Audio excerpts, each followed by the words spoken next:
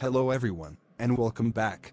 In today's video, I will show you step by step how to add an additional domain controller to an existing domain using Windows Server 2025.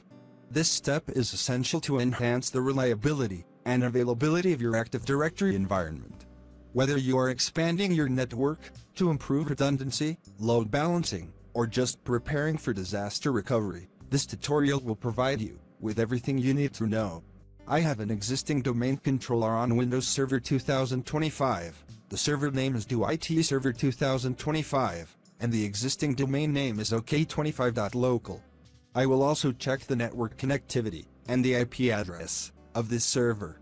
All of this information must be available to you before you start adding another controller to this existing domain.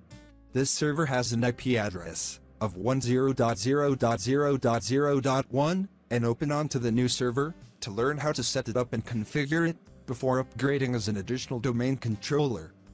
From the Server Manager page, click on the local server on the left side.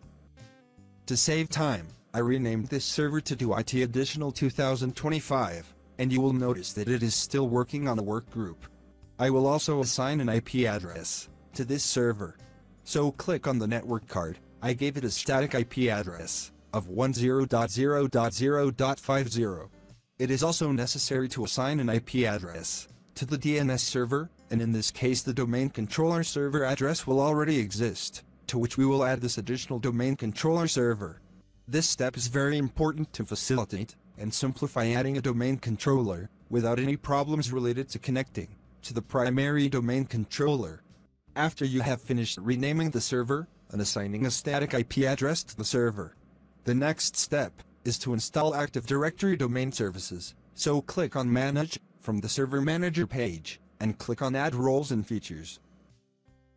Here and on the Before You Begin page, click on the Next button to continue. Then select Role-Based or Feature-Based Installation, and click on the Next button. Then select your server from the server group. This is in case you have more than one server, and click on Next. Here and in the Roles Selection step, select Active Directory Domain Services. A pop-up window will appear asking to add the required features. Click on Add Features. Also add the DNS server, and click on Add Features. Then click on the Next button to continue with the rest of the steps. And in the Features step, click on the Next button directly, as there are no additional features required to install Active Directory Domain Services. Then, click on Next. You can review the information on the Active Directory Domain Services page to understand what is being installed, and click on Next button. And here on the confirmation page, review your choices, then click on Install button. And once the installation is complete, click on Promote this server to a domain controller. In the Deployment Configuration window, select the option Add a Domain Controller to an existing domain. Then enter your full domain name. Then, click on the Change button, and provide credentials for a user who has the necessary permissions, so that the existing domain is approved and authenticated. It is usually preferable to use the administrator account responsible. Click OK, and after agreeing to add the domain to this account, click on Next. Now we have domain controller options. Specify the roles for the new domain controller, and usually it will include both DNS server and global catalog. Also, you must enter a password for the directory services restore mode. This password must be remembered well, and this is necessary to restore the domain controller if necessary. Then click Next. You will not need to update the DNS server. We already have it on the primary domain controller, so click Next, and in the Additional Options step, leave the replication source as any domain controller, unless you need to specify a particular source. Then click on Next. In this step it is usually preferable to leave the default paths as they are, for both the database, log files and the sysvol folder, and click Next to continue with the rest of the steps. In this step, review the configuration and make sure everything is correct before installing. Also, you can view the script and save the configuration as a PowerShell script if needed for future automation. And click Next. Now, you can click on the Install button to start the promotion process. It will take a few minutes. The server will restart immediately after the promotion is done. and add it to the existing domain controller.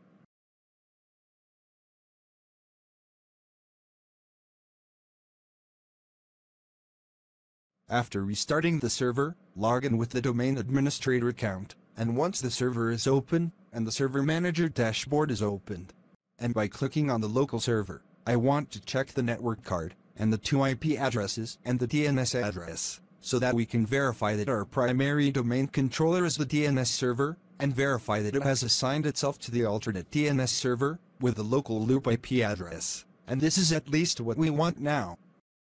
Then go to Tools, and select Active Directory Users, and Computers. And open the Active Directory, to make sure that all accounts are synchronized, and also to make sure that the new server appears as a domain controller. The server has already been added to the domain controller. I will also test the replication by creating a new user on this domain controller, by going to the primary domain controller, to make sure that the replication is working well. Open Active Directory Users and Computers from the primary domain controller, to make sure that the new user that we just created is listed. Yes, it does exist, which means the repetition is working fine now. And by clicking on the OU called domain controller, you should also find that you have 2 domain controllers, which are the primary and added domain controller. I will also check the DNS configuration. Click on Tools, and select DNS Server.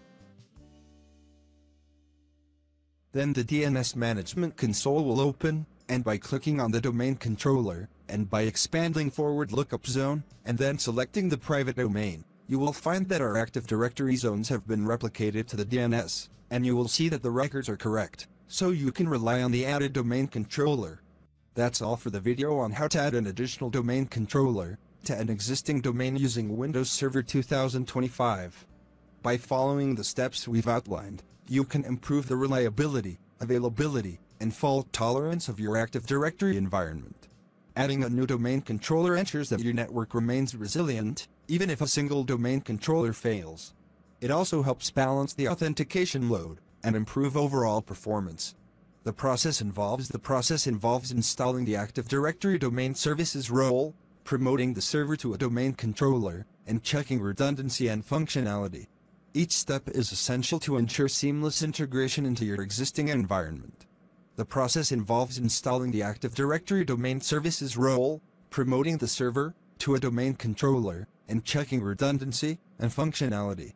Each step is essential to ensure seamless integration into your existing environment. Thank you very much for watching. If you found this video helpful, please like and share it with anyone who might benefit from it. Don't forget to subscribe to the channel for more tutorials and IT tips. Your support helps us create more valuable content like this. See you in the next video.